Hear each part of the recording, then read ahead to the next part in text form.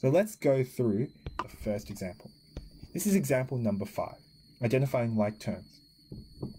So we have to choose the pairs of like terms in the following set. So let's have a look at the first set. I've got 3x, 3, 4xy, 5xy, and y. What I want to do is I want to find the terms that have the exact same pronumeral factors. Let's have a look at the first term. I've got a 3x. I'm going to write the x out. Now I'm going to go through my list and find any other term that has an x in it. Well, 3 doesn't have an x. This is not going to be a like term. I've got 4xy here. There's an x here. Is this a like term to 3x? No. If you notice here, there's a y at the end here. So they don't have the same pronumeral factors. They have this second term here, this third term here actually, has two pronumeral factors, x and y. So this is not a like term to my 3x. The next one, 5x. I have an x here. Do I have the same pronumeral factors as my 3x?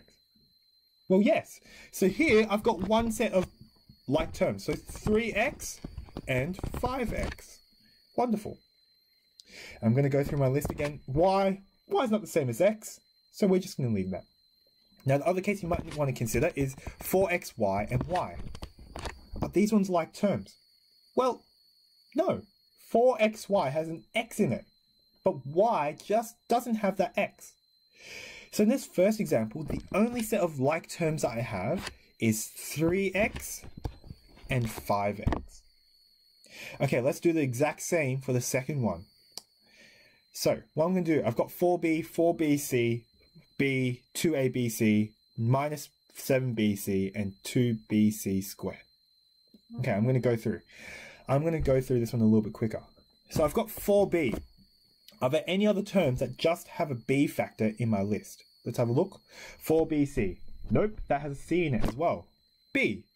Yeah, that one just has a b. So this one has the same pronumeral factors. So if my first set is 4b and b. Okay.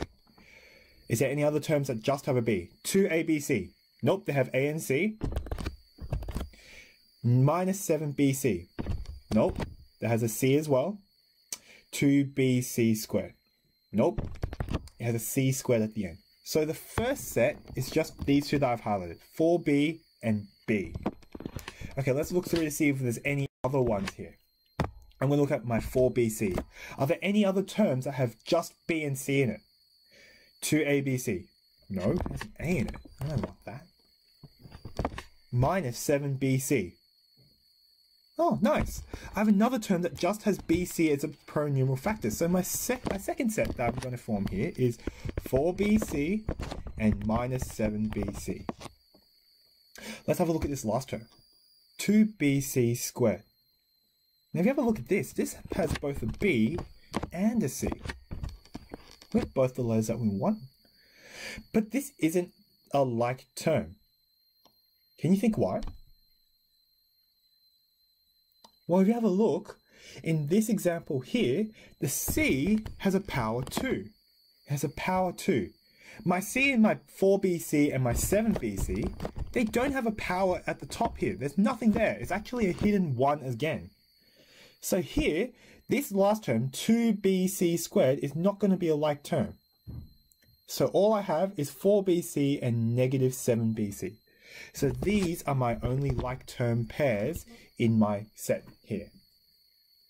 So that's how we identify like terms. We need to check our pronumeral factors. So we want to check if we have the same letters, and we also want to check that our letters have the same powers. If it satisfies those two criteria, so if we tick both of those boxes, then we have like term. Okay, so that's this first section on identifying like terms.